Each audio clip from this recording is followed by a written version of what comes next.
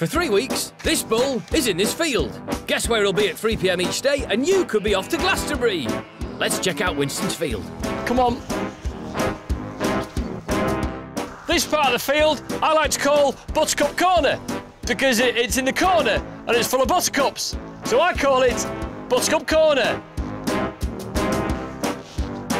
These are divining rods. Ah, the trough. Winston will often be found round the trough. I don't think Winston would be found here. There's too many horseflies. Yeah. Oi! Ow! Ah, stop it! Ah! Doing it! Of course, what Winston likes best, though, is lovely green grass. And it's all over this field, so he could be anywhere.